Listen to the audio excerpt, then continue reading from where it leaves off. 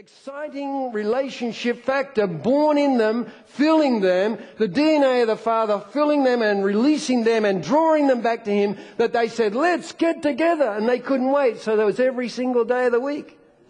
Every day. And they devoted themselves to apostles' doctrines who did not read out of Paul's gospel to the Galatians. He didn't read 1 Peter chapter 2 verse 1. They were constantly speaking out of the revelation which was understood and laid in the foundations of the Old Testament, the New Testament hidden in the Old, extracted through Christ and came to light and revelation by the Spirit. It says the Spirit of God released them to revelation, to understand and to see. And we, praise God, now have the written copy of the revelations written down. But even Paul had continuing revelation. If you read Ephesians about certain aspects of the glory of God and the things that he talked about, there you see in Colossians even an amplified, increasing revelation of it, pouring forth. How much more did it pour out? It's just that what I want to say today is that the New Testament church lived in the place of drinking pure spiritual milk. They lived there. And the Word of God is so... We've got this today. You know, I need a new Bible because I've written so much in here and the ink's blotted and it's come through other pages and I can't even read some of the stuff that's on here. That big blotted section there comes from the other side of the page. And I make notes all over. I write between the lines. In my Bible, you've got to read between the lines, I tell you.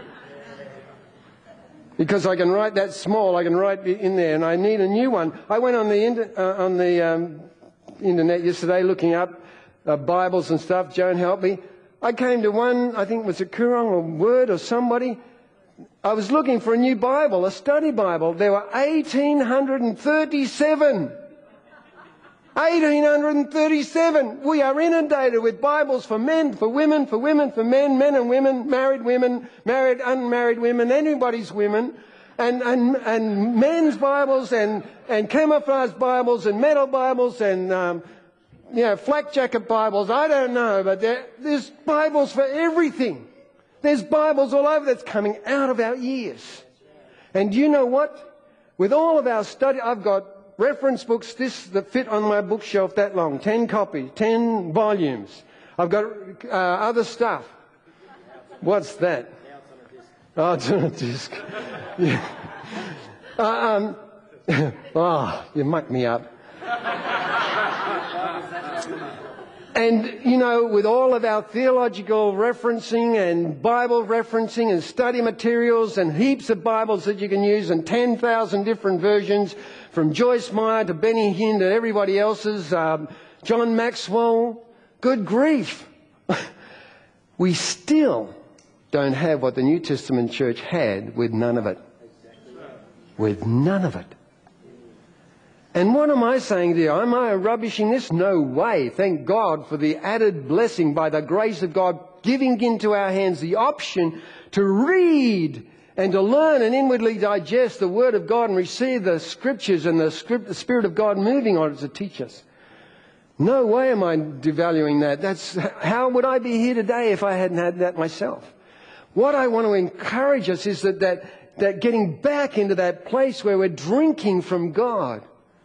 I don't know, I'm all over the shop here. I'll never get through this whole message. As usual, I should have about 6 weeks. But, you know, in Kyogle, I used to preach a message that would go for 6 weeks.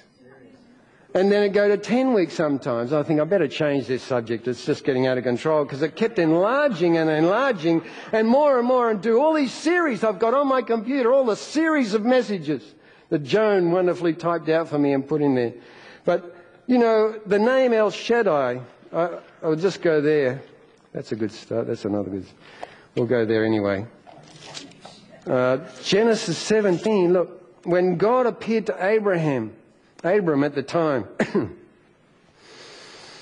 he was in that time, and the promise came to him a second time about what he was going to do, make him the father of many nations. It was when God had allowed the time span to go where it was impossible for Abram himself and Sarah to have a child. And sometimes God allows us to come to the place of where we're unable to do anything in ourselves. He tried in the flesh to bring forth the promise of God and only caused great trouble, which is now in the earth. It's in the earth war between nations because of man's choice to go and do what God promised in man's strength. And God had to allow him to go to the place where he's unable. The deadness of Sarah's womb was to the point where she's never going to have a child, and Abram was too old. And he comes and he says in verse, what do we got here? 1 and 2. When Abram was 99 years old, the Lord appeared to him and said, I am God Almighty, walk before me and be blameless. I will confirm my covenant between you and me and will greatly increase your numbers. Verse 17, is it? Abram fell face down and laughed, and he said, will a son be born to a man 100 years old? Will Sarah now bear a child at the age of 90? Now the point about this was they were in this place where they were unable. There was no hope for them, and God appears to them and said, I'm God Almighty. What he says is, I am El Shaddai. I am El Shaddai, and we hear and we can read the all-sufficient one, the Lord God Almighty, all-powerful. That statement, Almighty, reveals the truth. But El Shaddai, El meaning God Almighty, and Shaddai is a derivation of different words, but the heart of it is the breasted one. The breasted one. The one from whom you drink pure spiritual milk. Like newborn babes.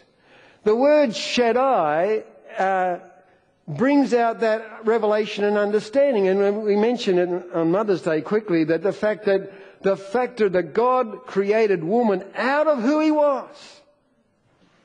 And the physical form and shape of male and female is only a physical manifestation interpreting the spiritual nature and purpose of God. So you don't look at the natural and then look back and try and see God. But even the Greeks and the Egyptians had depicted goddesses with many breasts. And what they were saying was that we see this goddess Isis, and in Ephesus was the Diana, or what was the other name? Diana or Artemis. And they were depicted that way because they were seen in their gods, in their religion, as the supplier and the nourishers of the earth, to cause the earth to bring forth its fruit and the rain to fall and the sun to shine and every factor that nourished the earth and allowed the earth to bring forth. A garden that was well ploughed and fertilized and so on would be the ground for bringing forth the fruit. It was going to be the nourisher.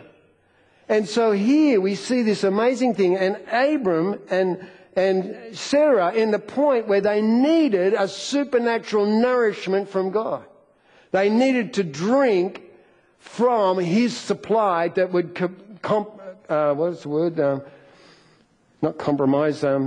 compensate for the state of their condition. God wanted to pour out of himself. And I think that's a fascinating thing because Genesis 49, also it was in the blessings that were said on Joseph, on Jacob and others. Genesis 49, 24 and 25. It says there, but this is the blessing on Joseph. Great study, this pronouncement of blessing on Joseph. It's absolutely marvellous. I had about 6 or 7, 8 messages out of this.